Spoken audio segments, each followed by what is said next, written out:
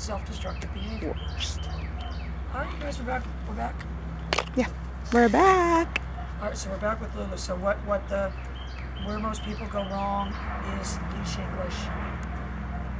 If I ask this dog how deliberate were these people with the leash,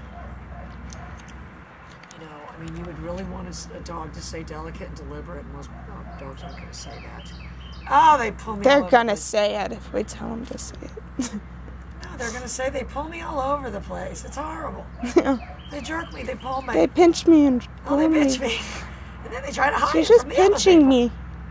Yeah, so nobody else could see. So what I've got is a dog now that, again, I've got it interested in the food, and you've got to make that part of your relationship with the dog. You know, that's how you bond. We don't want to factor that out. I can tell you all my fondest memories with my friends are at our favorite restaurants. Or getting drinks or something. There's always some sort of something like that involved.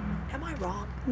No. People don't That's just say, friends. come to my house, and when you go to reach for a cracker, we're going to say, wait, and slap your hands. Yeah, I don't know what you think you're doing eating those crackers. I think you're doing. That's not what this is about. Don't eat too many crackers. Yeah. So, you know, don't eat all my crackers. Don't eat all my crackers. I don't know, I guess you would tell your friend that though. So what I want to create is this pager leash, and that's what's going to give you guys more power. So my pager's my button on the front. I've got my leash hooked to that actual collar. And I'm going to be very deliberate. See, my bulldog sneaks a kiss in on me. I'm going to move her around on the leash with this. Lulu. Yay!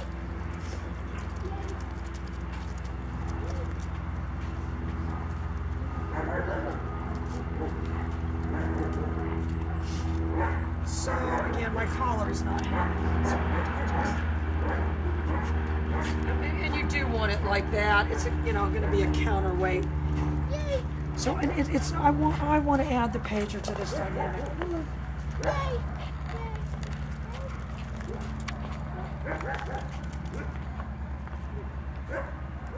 So if you said, what's that? I would say, the first steps of getting the dog to heel. And looking at my hands and adding the pager to that. So again, I need to start adding some precursors. Lulu. Yay! I know you guys probably don't want that. See, I propelled her forward. Oh.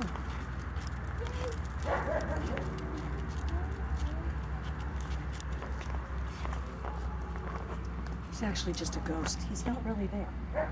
Okay.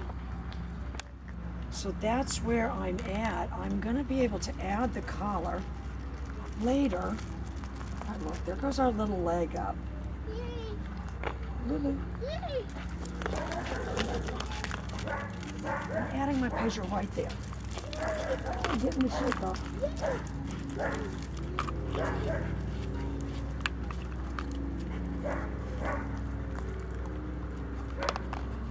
And that is sort of what we call with her the bulldog challenge.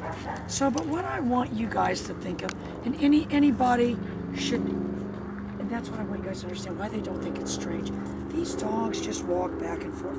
If I just start walking back and forth, they don't think anything about it.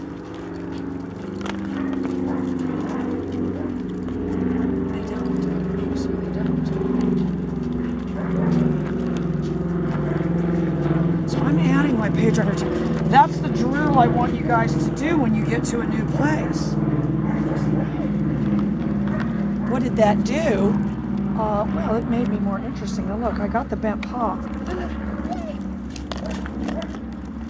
So again, I do want her to make the association between the pager and the treats, and that they're happening, and it's all symbiotic. Guys, we'll be right back. We're going to start Lulu with the down.